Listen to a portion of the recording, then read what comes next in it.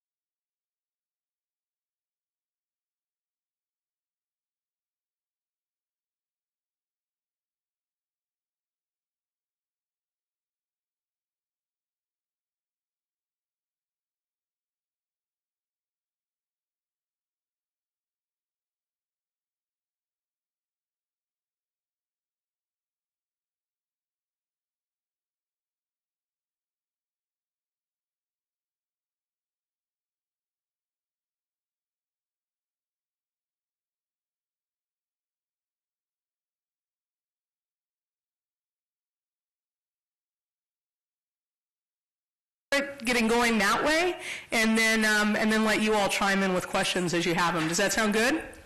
Yeah? Okay. I don't know what I would have done if you'd all said no, by the way. All right, so we'll start. I'll let you all introduce yourself. Hi, everyone. My name is Megan Geiser, and I'm CEO of BlogHer Interactive. And our mission is to create inspiring interactive entertainment for girls of all ages. We're the pioneer in games targeted towards females back in 1995, and we do the Nancy Drew series. Great. And I'm so happy to be here. My name is Nicole Lazaro, and I'm really thrilled to be here. I run Zio Design for the past 20 years, and essentially I do consulting, or we do consulting. We make games more fun. We have clients everywhere from Sony to EA, Ubisoft, Play First. We've worked on 3 in the Mist series, nearly all of the Diner Dashes. And we have our own iPhone game called Tilt Flips Adventure in 1.5 Dimensions, which will be launching on the iPhone for Earth Day. My name is Wendy Lee. I'm the CEO of Get Satisfaction. Get Satisfaction is a network of online customer communities that are established either by a consumer, a user, or a company. We have 50,000 communities in the network. We're a freemium model. That means anything. The freemium model means a lot to me. Very efficient business model. We have 2,000 paying customers. The majority of our paying customers are monthly subscriptions through a credit card, and the rest are large companies very focused on social gaming as a segment.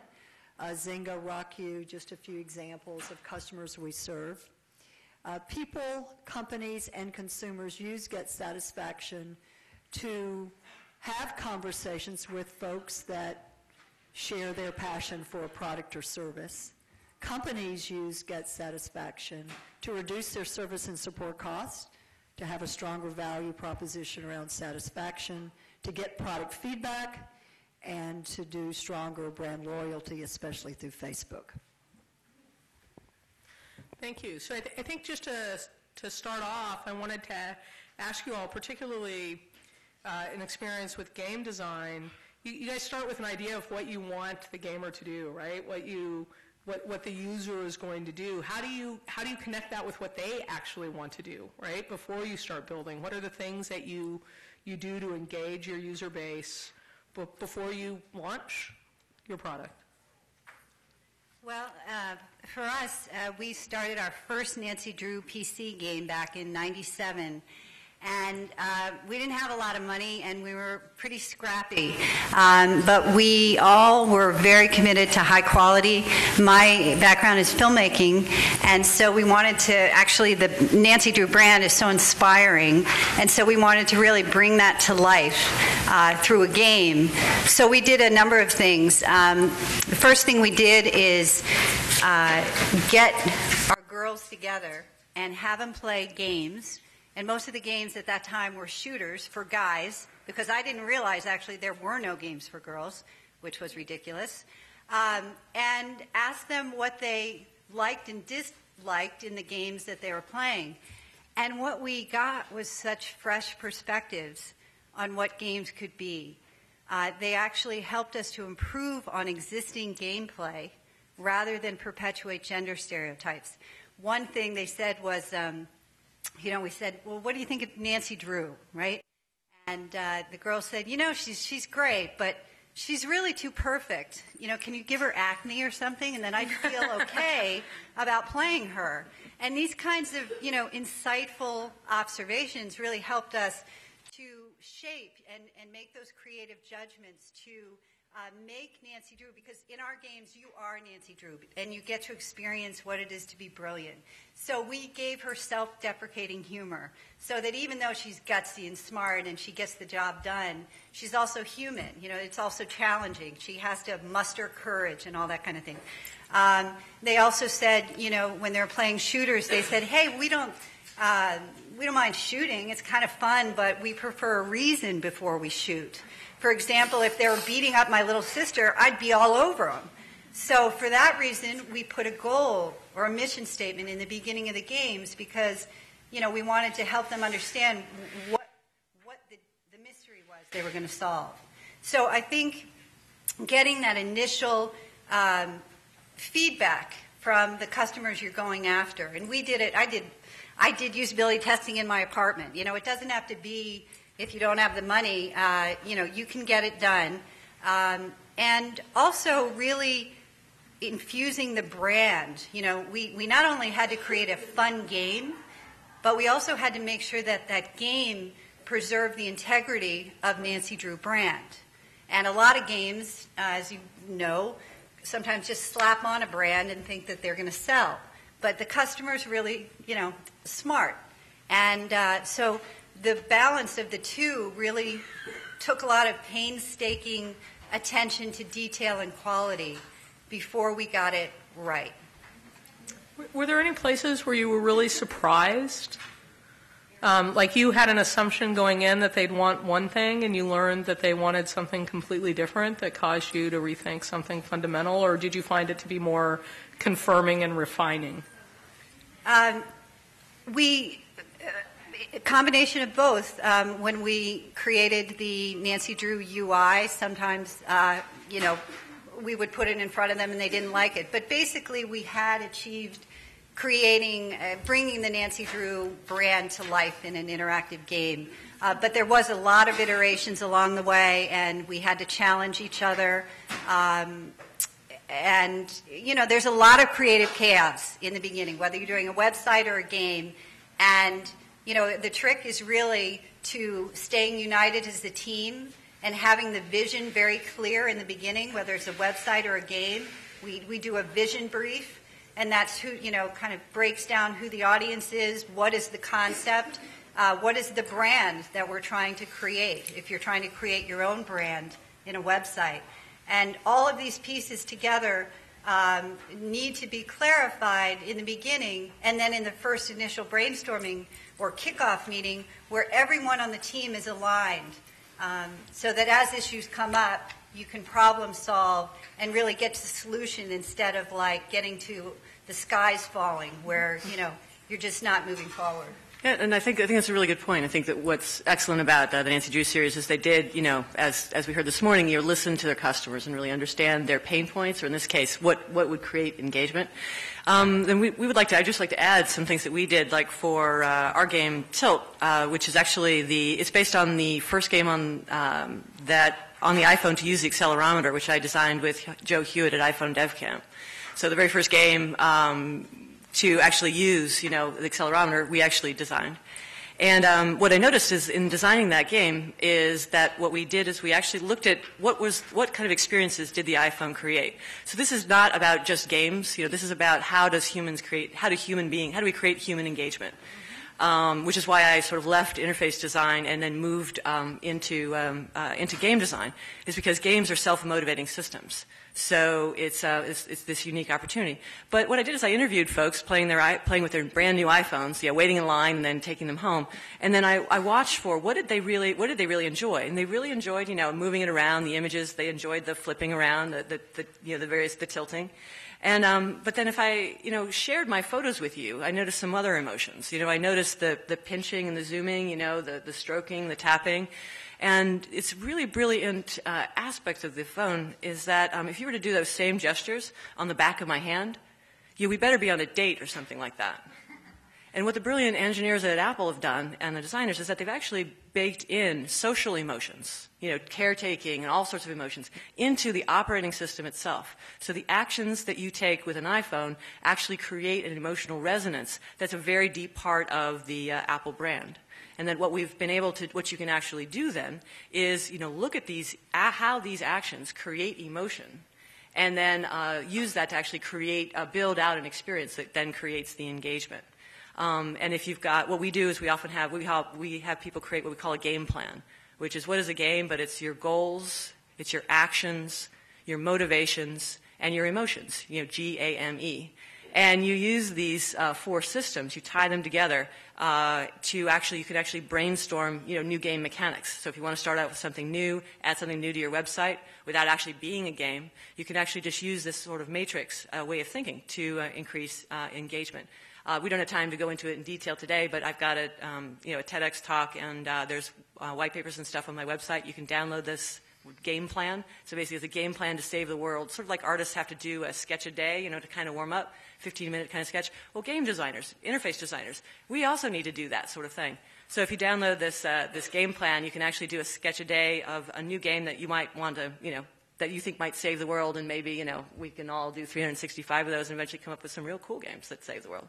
Anyway, I've done enough talking. So it sounds like part of what you're saying you need to do before launch is have a clear vision of what you're trying to accomplish and what the goals are, and then spend time talking to the people that you think are going to use your product to understand what's going to be necessary for them to engage and move towards those goals. And that can be true whatever kind of site it is, whether it's a community media site trying to get people to report on the local Chamber of Commerce city government activities, or whether it's a game or an iPhone app or anything else. And that you want to be sure that the actions that the people take create the emotions that you want. So you can literally, we may not think of it this way as interaction design, but game design really is the future of interaction design. The basic mechanics that game designers use in games are actually going to filter in. Games have always led interface design, whether it's, the pie menus on The Sims or gestures on the Wii. Everything has often come through games first. And so there's this opportunity to look really explicitly at how these interact, and then you can literally paint on engagement and color it like Velcro, and then color it with any emotion that you choose to match your brand or the task at hand by designing the emotion that is around those verbs you choose. So on the Facebook, they have the like button, and that like button has a certain emotional resonance. So does poke. And the like button is all about, it's just the same as me. What does it mean to me for me to like your status post? It's not really a game, but it actually is this sort of me picking a digital flea off of you. So it's a sort of amici or friendly mechanic. And that changes the experience. That then encourages you to do what? Well, eventually you're going to leave a comment. But I like that status. I like that you went out to dinner with your friends last night. But then, then you have that, you've broken the ice for a deeper engagement. And so I think, and it also sounds like that clarity of what you want people to do helps you make sense of the feedback that you're getting, right? So as a team, you're able to make decisions. I think, Wendy, you know quite a bit about getting feedback, I suspect, from products once they're going, right?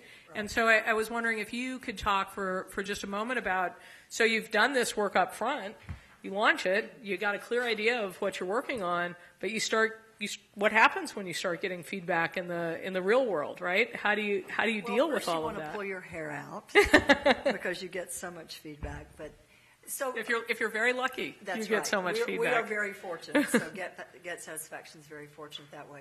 I think one of the design principles that our founders instilled in the site that I'm sure everyone here is thinking about and you guys are expert in is just making sure you can drive to good, productive outcomes in the spirit of this new social, emotional engagement, right?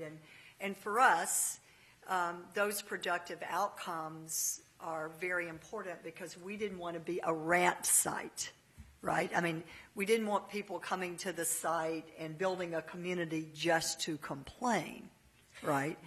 I mean, there are other sites that do that very well. That wasn't what Thor and Lane, our founders, were trying to do with Get Satisfaction. We were really trying to bring folks together in a very open, trusting environment to exchange conversation that was rich and relevant to each other and ultimately to the business. But on the feedback side, there's a lot to learn, I think, for businesses of any size to learn about listening.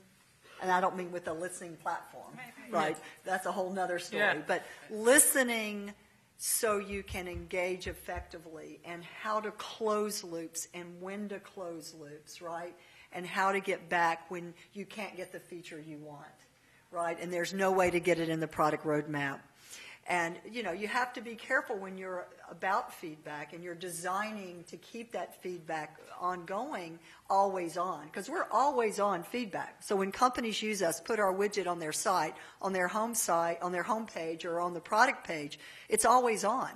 And consumers are constantly giving feedback about, well, I don't like where that is, or that button's not good, or your service is not right, and you can get overwhelmed with that. Exactly. So what we try to do, and help our clients do more importantly, cobbler's children sometimes have no shoes, but what we try to do internally is every day gather the feedback from our community. We use our product, pull that in, have that as part of our daily scrum, the top pieces of feedback as part of our daily scrum, see where it's going to fit in, prioritize that properly. I mean, that's probably boring. I mean, this is not design. This is kind of a business thing. And then find ways, either one-to-many or many-to-many, to give them updates on that. But I think that's also designed, too, because, we do, I want to be you guys. No. I want to do creative work. I just count things, right?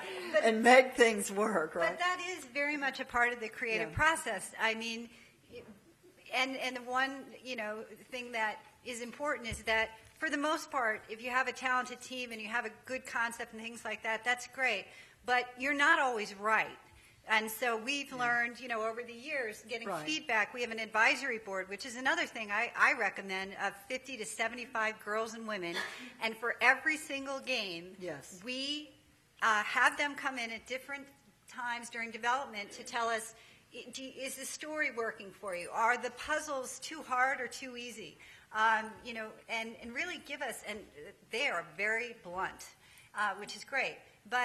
And then we go back and take that and figure out, okay, I think this resonates, so we'll do some creative tweaking. But it's an art form to know how to take their information and know what to throw out and what really are gems that they're giving you.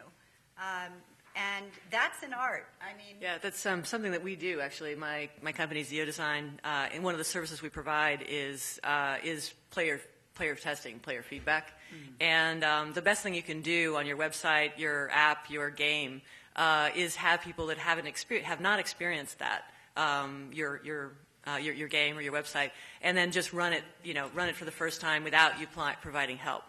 Have them ask questions. Don't answer them till the end of the session, and then just listen and watch them play. It's that experience, because you're taking them through a journey. You're taking them through an experience, and so you'll want to see moment to moment what it is that they go for, or they do.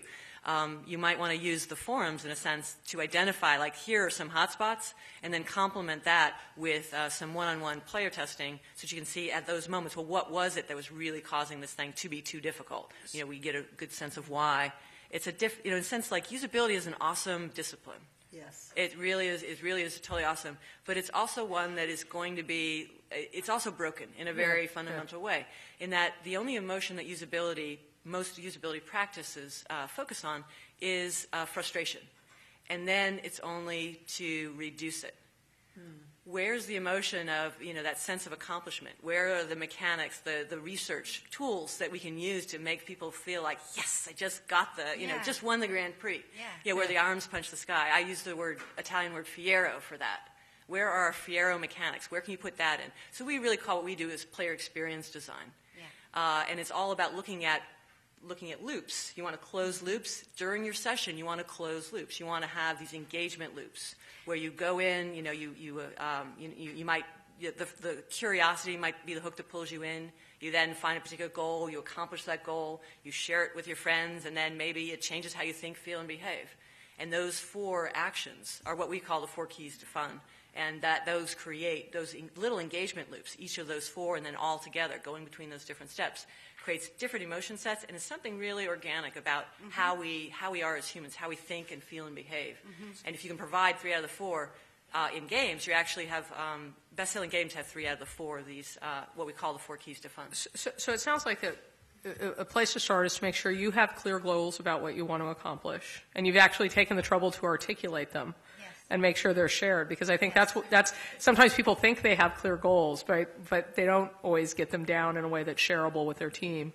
understand where that intersects with your users by doing different kinds of usability testing, asking questions so that you can refine and change and learn as you're getting ready to build. And feel the people as they play. And then close loops, right? And closing a loop, I think often we think of feedback as something that we have to say yes or no to. That's right. Right? Like we have to come in and say, yes, you can have that button, or no, I can't afford to put that button on the website. And we tend to hide from the no. Right? But you have to keep that going, and then throughout that entire arc, be thinking of what is it you want people to be feeling and doing as they're going through this. Do you want to create a website that's about complaining about your boss? There are those. Well, or do you want to create something where people are helping each other better use a product? Yeah. I think maybe in your situation like in ours, we are playing to two very different audiences, and this makes our job complex, and I think many of your jobs too. So our ultimate success is dependent on a consumer, a user, having a very positive, compelling, emotional experience.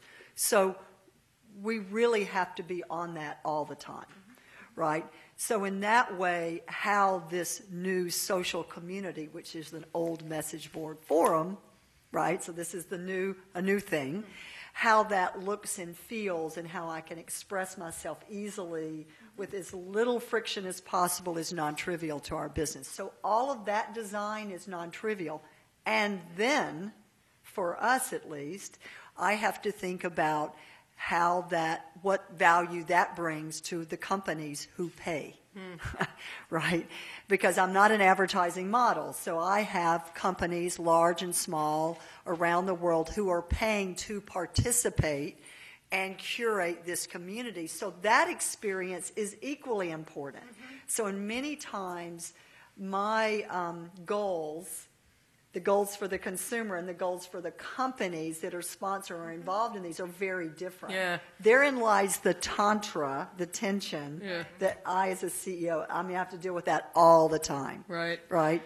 And it's very challenging. And so I engage smart interactive designers and visual designers, and then we have knockdown dragouts on a regular basis. So that's I want to switch it over to open it to your questions. Actually, if I can just jump in, because this is like a secret Jedi mind trick that we use at Zio, is that when we are listening to customers, which we do a lot, is that I listen to what the customers say, and I definitely write it down. But that's, I don't relegate the design to them, to our customers.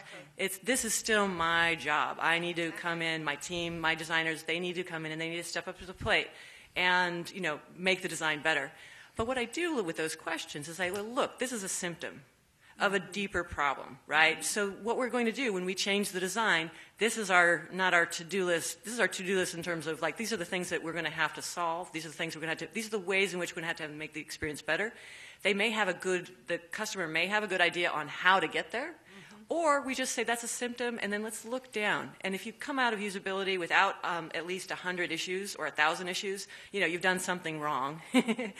But you're not going to make 100,000 or 1,000 changes. Instead, if you can think about it as symptoms, you go down, you probe down. What's the underlying system that these point to? And the feedback then allows you to identify the underlying systems in your application that are causing the most issues.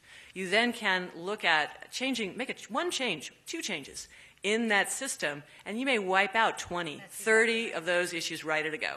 Now that's strategic design. Going back to what was said earlier, all design is strategic. All design has business outcome, and so you need to keep both things in hand at once. And it's hard, I think. It's hard when you're in a situation where you have always-on feedback to not be reactive to that feedback, right? And in essence, outsource your design decisions. Yes. To your customer, which is not what you want to be doing, right? It's a safe thing to do. It's okay, they want it purple, they want it, more sparkly, they want it more, whatever. But that may not suit the brand, and so you just throw some of them to the side. But as Nicole was saying, it's basically using your creative judgments to interpret what they're saying. They might say a lot of black and white things, and then you take that, and that's an exercise in and of itself to take all that information and internalize it and then figure out, okay, what key input here do we need to use to refine it? And then that's all up to the creative people. And that's also about faith in your idea. Yeah. Right? Because I think that's something that I see with the organizations that we serve can be really hard, is that they don't think they're outsourcing their design to the customer feedback. Right? It's that they lose faith at some point in what they were trying to do, and they expect it to be right. And I think one of the things is you aren't necessarily right at any given point. You're constantly giving more feedback, and as you change this, it impacts something over here. Right? And you're constantly getting more feedback, and you're making those changes, but they have to be made in a way that helps you adhere and achieve on the goals that you want to achieve in conjunction with your user base. And I think, speaking of you, what questions do you guys have? We have like 35 minutes left, so I hope you have questions, because otherwise we're all going to sit here in uncomfortable silence.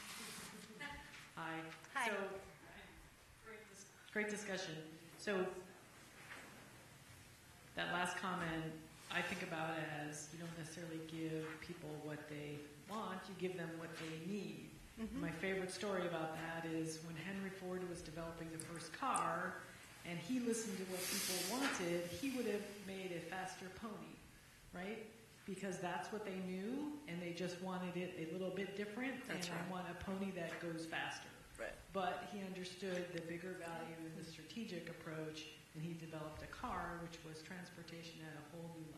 Right. So it gave them what they needed, not necessarily what That's they a wanted. great analogy. Mm-hmm. Yeah. Yeah, they called it a horseless carriage just to kind of get you up the road. Yeah. And as designers, what's interesting when you innovate, when you yourselves fall into this problem, like when we were developing Tilt, we had patterns of drops, and I have a 500-page script file that runs the full version of the game, which I wrote, line by line by line. And we actually had to name these drop patterns, like rose and thorns, or, thread the needle, or fire in the dragon or something. And then we could literally, like an ENIAC computer, draw a picture of those patterns and then lay them out in cards and then shuffle those cards around to actually design the levels. It was too hard for us to, put in our heads just the individual drops at once. But by naming them as a design technique, by naming them and organizing naming them, created an extraction layer, and then we could actually then have a new pattern, could then allow us to innovate, to create something that did not exist before. And I think that some of the hard part there is the difference between invention and innovation, right? Because invention really is something new. Yeah. And innovation is, I'm constrained and I have these tools, how do I make them meet my needs? Right. And I think that a lot of us are more likely to be in positions of innovation. Yeah. I'm constrained. How do I get these tools to meet my needs versus invention? I have something that is really, really, really completely new. You know, and I think that the good part of being in a space of innovation is there usually are models that analogies that you can pull on, and you have to think about it as a constant process, right? Which gets back to closing those feedback loops. So, other questions from folks?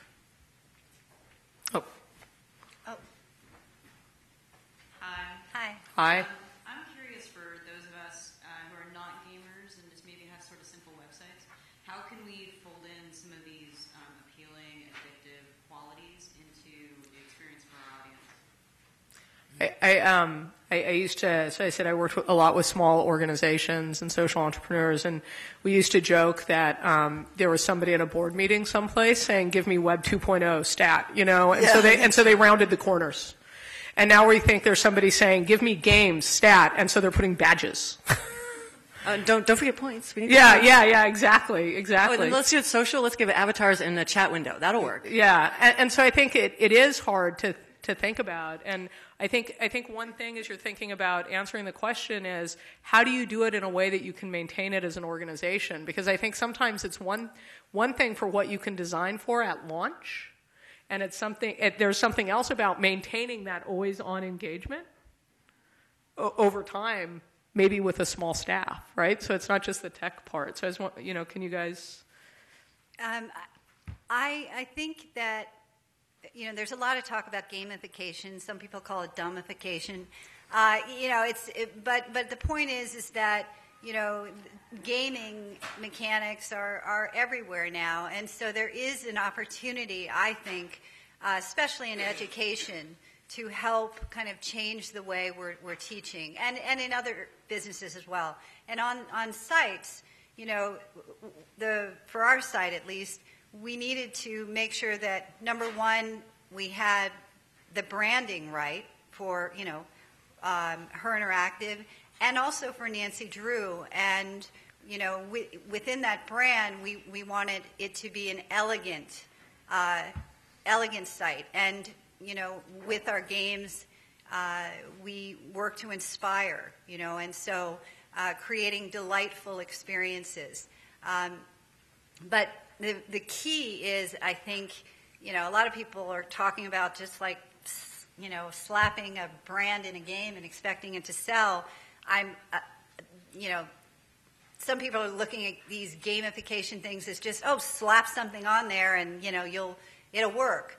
It has to be organic and to what the site is or what the game is, because otherwise the customer will know that you're deceiving them. You know, it has to kind of, you figure out, you know, what kind of site you're going to be, and then what are some really engaging, delightful experiences or little fun games or things that tie in, that don't look out of place. I mean, it all needs to kind of fit together. And one point, in addition, that I think is critical, whether you're doing a website or a game or you know, interactive experience, is not only do you need to listen to customer feedback, but throughout the development, you need to take a look at each milestone as a team and challenge each other. And every piece of it, and go, okay, is this kind of fitting that vision that we set out to do? Because there's a lot of knowledge and talent within the team that if you're really critically challenging yourselves along the way, as opposed to saying, oh, we know what's right, you know, it's kind of a humbling attitude that works. You need to be humble, because if you just think, oh yeah, we're doing it right, and you know, you delude yourselves, and then you become you know, like an ostrich with its head in the sand. You can't see anymore the big picture. So it sounds like maybe one of the things that you can take, other than the theories of practice, is also maybe this idea of a user progressing towards a goal. Right? Even on a simple site, that if you know what your ultimate user looks like, what does your power user look like, even if it's a simple site? Maybe it's that they comment a lot.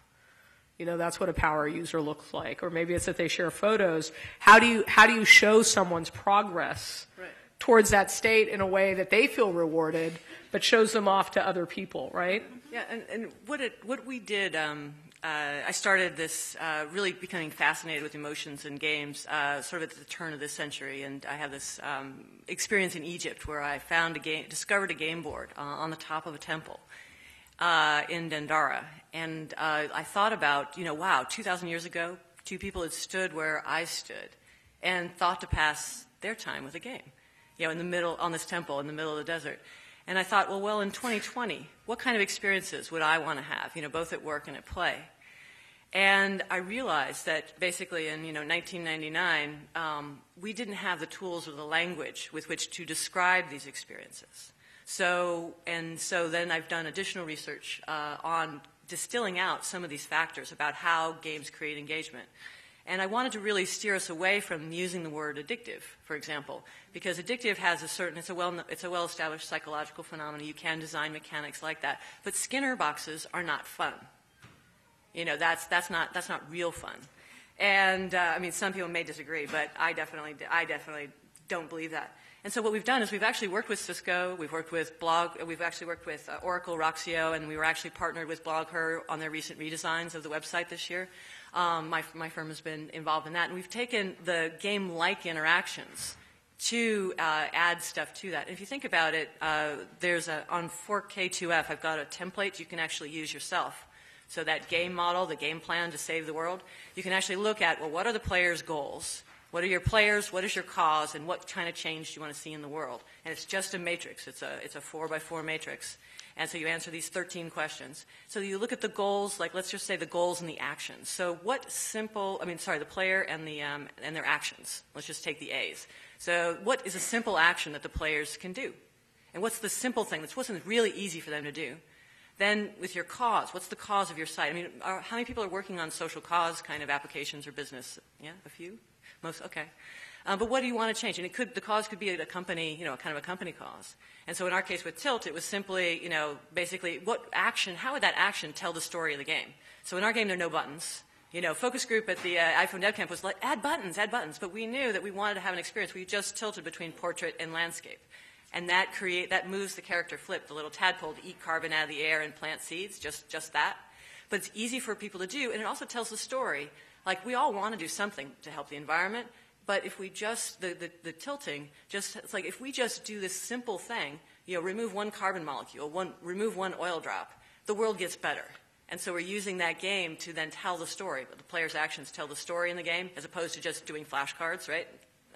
So it sounds like it's both giving the user a way to progress through cycles it shows off, right. but then show how their actions move whatever you're trying to do as a whole forward, Exactly. right? So there's then, a community response. Well, then there's the actions in the game, and then the last one is, well, how does that audience's, your player's cause change, your audience causes change, and that last column, change, is that the tilt points you earn, in our game anyway, actually then make a difference in the real world. So we're partnering with WeForest. .org to actually turn players' tilt points into real trees. We're actually going to plant real trees based on how people do in the game. Now that's an engaging experience. We've closed so many loops by providing that kind of thing. So in any case, there's a template up on our website, 4K2F, 4 keys to fun, 4K2F.com, and you can use that to help you solve and help you think about. And literally, you can just whiteboard, marker, and brainstorm, and it's not very complicated at all. Yes. Tying it together well, that's the next thing, but you can get started easy. Hi, I have a two-part question. First part might be best for Wendy, and then the second part for the whole panel. But as the CEO and Chief Strategy Officer of a company of one, I'm faced with some unique challenges. One is I find that every time I try to add an interactive feature, I lose international users on my blog. Really? Which is pretty deep. It's a news portal for Costa Rica, and I find that some of these neat things that I tend to fall in love with and reflect well on the brand adds enormous amount of size to the blog and make it difficult for people to interact with it. The second question is, when I sit down with typically friends who are users of this website, I'm trying to get feedback, yet they don't want to shall we say, insult me or be too blunt. So what is the best way to get feedback from people who know and might be a part of our lives? Or maybe we should exclude them and just get people who don't know us? You want to answer the first part? Well, in terms of adding things that end up having a negative impact on international traffic, I think 35% of our free customers inbound every day, companies, not consumers, are from non-U.S. places. And so it's very important for us to keep it simple, right? I mean, that's easy for me to say because I don't come from a background of adding too much anyway. I come from a very traditional software background where everything was over-engineered and it just was awful, right? So, we do a lot of testing, get a lot of feedback from non-U.S. environments to make sure we keep it very simple and very clean, right? And we always start there. Our tendency as an organization, our dev team, our design team, is to overcomplicate. So we take too much time to think through it. We're constantly revving. And we won't push to just see how it goes, right? It's amazing to me because our time to market is the biggest issue I face, right? Our market's moving very fast. I cannot take days and weeks and months to think through it, to brainstorm it. I have to get it out to let it test that way. But the international audience is a really tricky one relative to making sure you keep it simple and you keep their engagement. And I think that initial point that you all made, that you have to have clear goals and understand Absolutely. where they intersect with your audience. Right.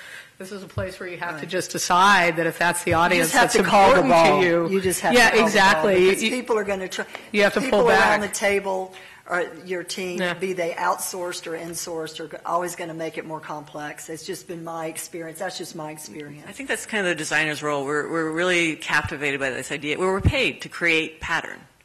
We're not really create, paid to create anti-pattern or reduce pattern. But if you're really smart about what you do, you actually are. You are designing not to create complexity, but you're actually designing to become simpler. And sometimes those are just the hard calls you have to make, right? It's like, yeah, these features are great, but if we've prioritized this audience and they can't use them, the feature's not really great. And it goes back to, like, what is the expectation ultimately? Yeah. Right, with what audience? And, I mean, yes, you do the research, you have to do the testing, but what is the expectation? And so, I kind of live in that world on a daily, hourly, minute-by-minute basis, right? And, a question that came up just on simple things that you can do in your site, though, I mean, there's so many really easy, straightforward opportunities right now to create engagement in a website. Mm-hmm. I mean, there really are. I don't know that they're all that well designed, but I think if you're a new business or an existing business and you're trying to engage with your customers, your consumers, your users, there are so many things you can do that are free and easy to implement. Relative to feedback even. Like there are 3 or 4 providers, we're just one of those. There are 3 or 4 providers of community, we're just one of those, right? That if I'm building, and I'm an entrepreneur at heart, I'm building a new business and I'm going to stand up a site to represent that business, I would never do that without having tools that allow me to engage right now with my customers, especially through Facebook. Right, and these are not expensive; these are free. There's another take on this question that you might consider is that, and this is very much a game design technique taken out of game context, is the idea of leveling up. And in a sense, that the front page of your blog or your website or your experience, that's for your newbies, the new people to the game and or to your content. Keeping that simple, accessible, streamlined, whatever it is, just. And that's a good first. Make sure that they have an exceptional first 5 minutes, and that they really want to come back. Then the new features, your old folks may tire. They may get some fatigue, and so they may want to have some new stuff. So have it in a way where they encounter this. You go into the lobby. And that's the newbie stuff. And then but you are able to go to these other areas of the site, and that's where you get these new features, these new kinds of experiences. Yes. Trying to throw them all in the beginning, you may just simply be looking at a usability issue where you just have too many choices on the front page. Exactly right. It could be as simple as that, regardless of what the localization, the language stuff may be involved. And to answer your second question on how do you get real feedback. If you said they're being too nice and they're not really being candid, I think establishing that trust with them is really important, that they aren't afraid to give you candid feedback. I mean, when we did one-on-one usability testing back in '97 with girls, first of all, there were no games for girls, so they were really shy and awkward playing it, and they really didn't feel like I was taking them seriously, like, why would I care? And it was just kind of, I kept asking the questions and saying, oh, that's a good insight, and little by little building rapport with them, and now I'm happy to say we can't shut them up. So, I mean, it's really that it matters. And once they know that feedback, that they can be honest and really tell you what's not working, that's empowering on both sides. You can also find friends, I'm sure everybody has at least one, that's just a little bit too blunt. And, it's like, I've got this, and I love this person to death because, I put it in front of them and it's like, oh yeah, I have to bring chocolate with me for those meetings, but, because it just comes right out. You can also give them permission and say a language trick, another Jedi mind trick, is that if you, just tell them, like, tell me 3 things you really like about the site first. And then that kind of gets them warms up. And then now tell me 3 things that maybe you don't like. But I take it one step further, and it's like, well, tell me 3 things like the next time we put the site out, what would you like to see there? Yeah.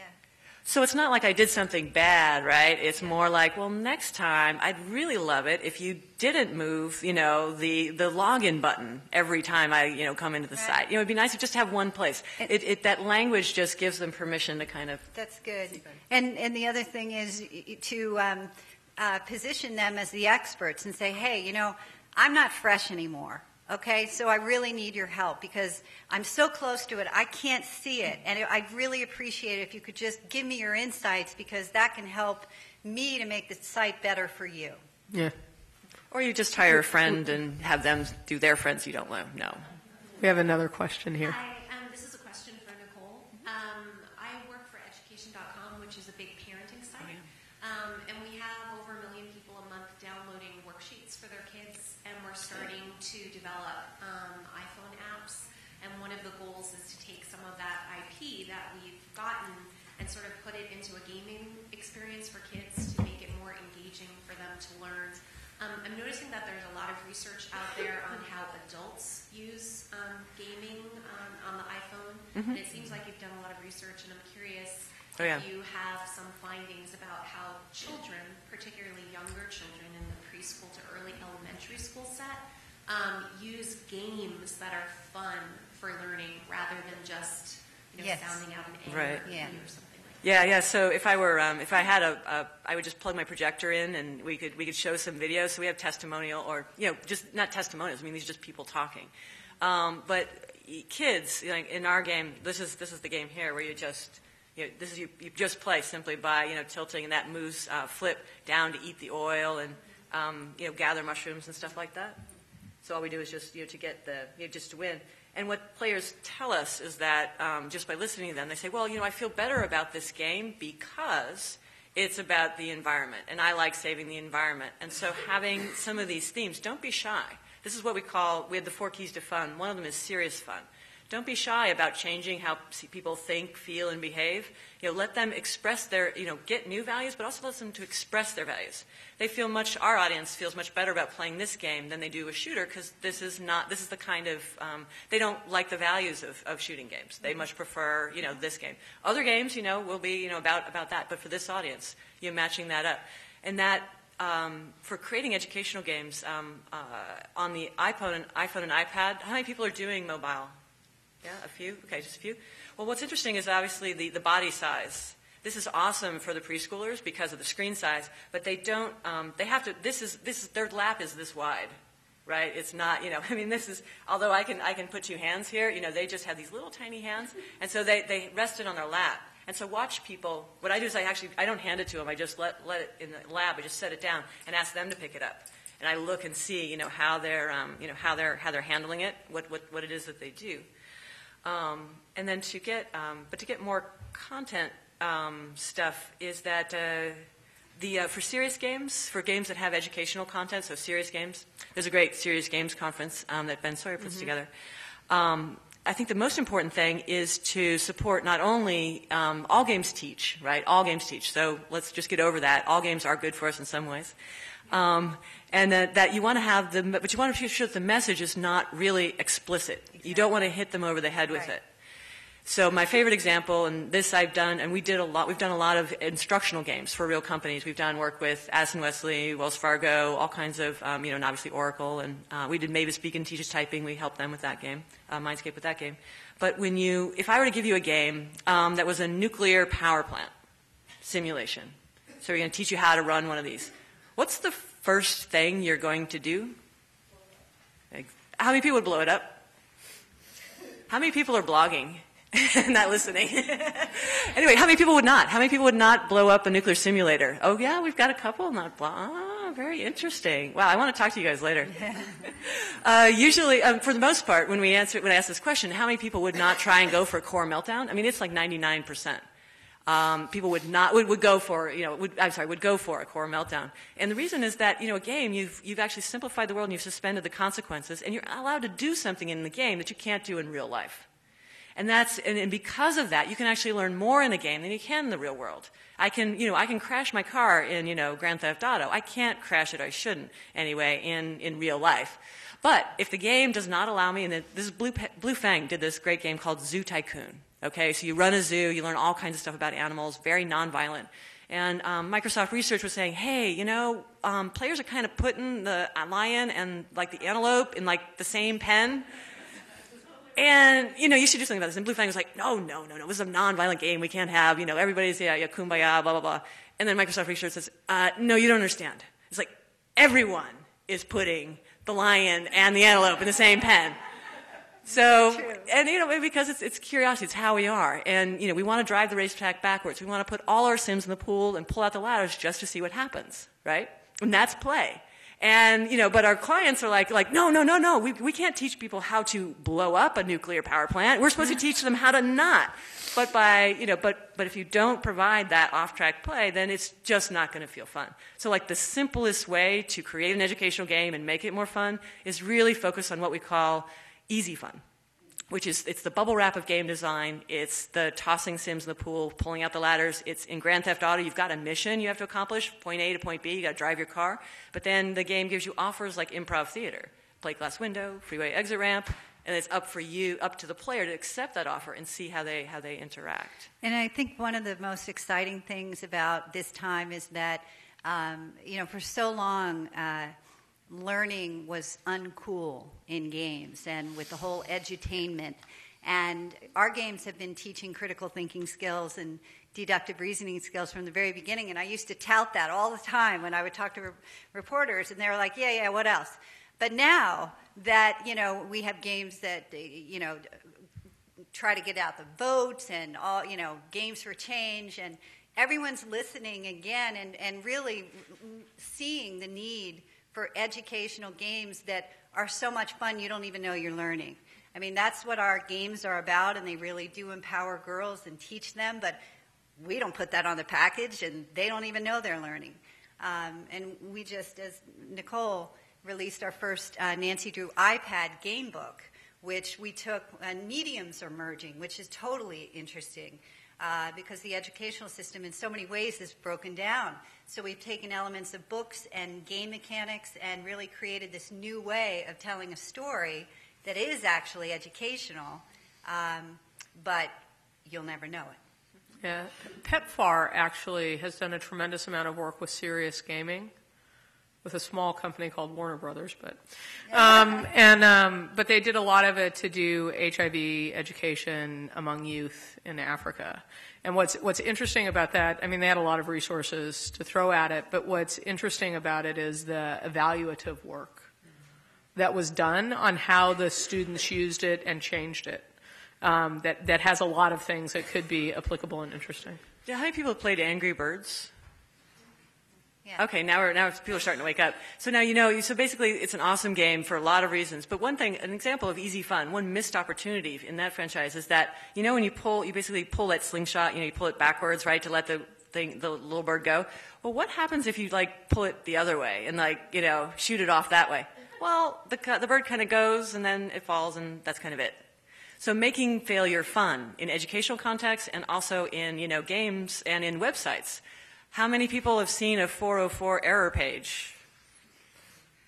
Kind of fun, right? Right? I mean, some of them are, right? So I like, what one was it? It was GitHub has got the 404, this is not the page you're looking for, and it has their character dressed up as Star Wars, kind of thing. And, these are not the droids you're looking for from the movie. So, you can have these little moments of fun, and that can create engagement. It creates amusement, laughter, which increases social bonding, which is good. And that it ties into people fun, which is, the third key. And the fourth key is, of course, hard fun, which is that challenge mastery. Another question over here. So the favorite way for us to use Zoo Tycoon in our house is to let the dinosaurs out of the cages and see how quickly they can eat the people. And so as a designer, can you imagine that conversation? It's like, you've got, the business conversation. So you're going to let, these kids and, our parents are going to protest. They're going to be lined up. They're going to be marching on our site to let, the lions out of the den and the lions out and eating the people. But it's fun, right? Yeah. In this really interesting way. So, and I think that, you don't want to go crazy about it, but Will Wright talks about creating interesting failure states. He's built, they use a lot of research, and our research, went into their pool, and they really designed specific emotional reactions to their characters, to new situations that they introduced in that franchise. So when they changed the Sims, when they added new stuff, I really want to go for this emotion. I really want people to feel this, or I really want them to feel that way. And if you think about it, you want to feel curious. You want them to feel easy fun to get started. You want them to feel, struggle and challenge, while they're working with your site. Then you want them to feel rewarded, like, yes, I did it.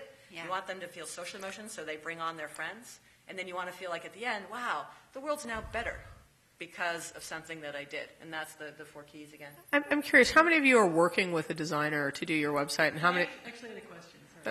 My question, sorry to interrupt, is about measurement and analytics. So nobody's really talked about that, but it's a real key to understanding. And for example, for this lady who's looking for feedback on her website, a way through technology to actually get feedback.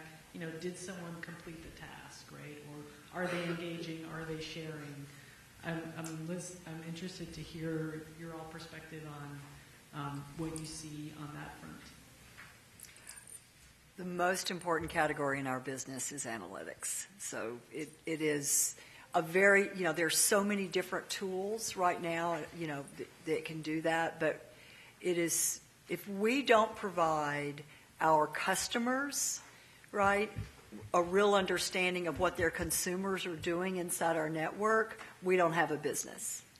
And so the research that's out right now that's being done on social analytics, this is not just the visualization of the data, but this is the data, what the data says, how to take action on the data.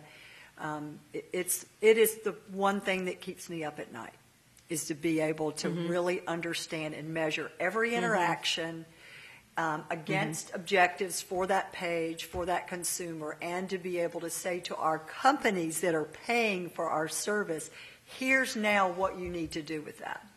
So I would fund, because I do angel investing as well, companies that are new ideas around analytics, especially in a social context. And I don't mean Omniture and the things of the past. I mean, there have got to be new ways to do this. And that is, in my view, the future of all this interaction. Yep. And using an example, if we talk about gaming and social gaming, if you work with Zynga, which I do every day because they use our products in their games, that's all they want to talk about. Is analytics. Because they want to be able to iterate every day, make changes in their app inside Facebook to improve the number of folks coming, how long they stay, what they buy. And so I am as a CEO and leader of a company, I'm very concerned about what we're doing to provide real value in that area. So, people know about A/B testing. Sorry, just to have A/B testing.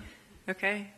So that's when you put up two versions of one web page, and then you measure how many of the desired behavior you got on A, and then how many of the desired response you got on B, and then you move to whichever one is higher. You then move. Okay, then we're going to put B, and then tomorrow we're going to put up B against C. Which one's better? And now C is better, so we do that, and then we put up D. D is not better. We keep C. It's called A/B testing, and you use those metrics. I was just going to say how when somebody's launching a new website or a product and there's a raft of data that you can potentially get and look at, right? All user visits and how long they're on this page and if they're new or returning. How do you pick the ones you really need to pay attention to? And how do you make those kinds of decisions, right? So the analytics aren't just right. You can instrument everything, and I definitely have worked with most clients. The first thing is like, okay, we'll just instrument everything, and then you'll do that. But you can't, as human beings. We only remember 7 plus or minus 2. We can only hold 7 plus or minus 2, words, sounds, dwarves, whatever in our head at the same time. But what's interesting is that you can. So what you want to do is you want to start with, well, what are your questions? What questions do you want to ask those players, and how you think about how you're going to use the answers to those questions. And then from there, you take, then what are the key metrics we would track for those, and then embed your system with that. And we actually use metrics. This is an example of using metrics in a game like for our game for Tilt, Flips Adventure in 1.5 dimensions. What we did is we actually looked at, when we first released it as an iPhone web app, it was a free web app, we looked at how many people would visit. And what was interesting is we only had 2 web pages and 1 YouTube video. Yet, over the course of a couple months, we drove 250,000 visits. So 250,000 people came and checked us out. And then we looked at, well, where did that traffic come from? And then what other events fed that traffic? And we found a number of different rules we then used to create our models, the models that we have at ZeoDesign, of how you design, viral distribution. We then did this really unusual move, which is we actually launched our game on the iPad, an alpha version of our game, what we considered alpha as a launch title.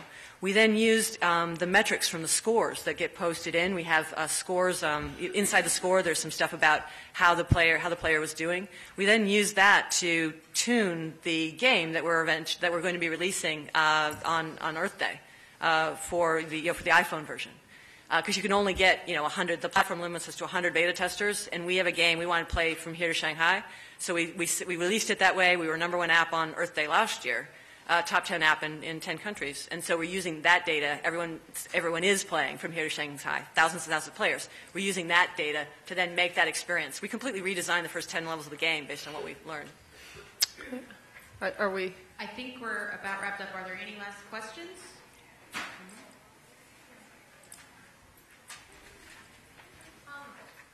First of all, thank you. This is a great panel. I'm Carla, and I'm the founder of Wingtips. Wingtip, it's your online closet. And I love your thought on the fail page, because we have a dog on our fail page, a really happy dog, and he can shop his closet when you... Oh, that's great. It's pretty funny. But my question is on as far as engagement goes with users. We have different opinions among our designers how best to use video. Because video on the site can distract somebody from the core, what we're trying to do is have people shop and design their closets and, shop each other's closets and everything else, pull things in. And video can enhance that for some people, and it can, add so much, but for some people it just takes them away. So I'm very curious what your thoughts are on video and how best to use it. Okay, then. I think video as many places as we can put it, right? Like, especially in the product page when people are trying to understand what to buy. Also in the help section around every single category, very short pieces of video.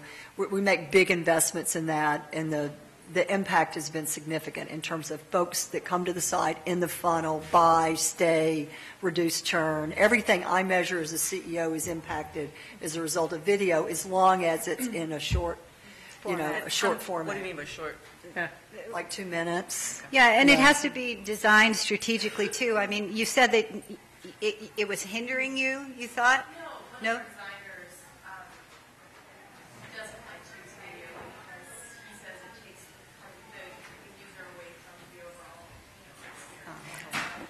Well, then I would just... That's the wrong video. Yeah, I would question...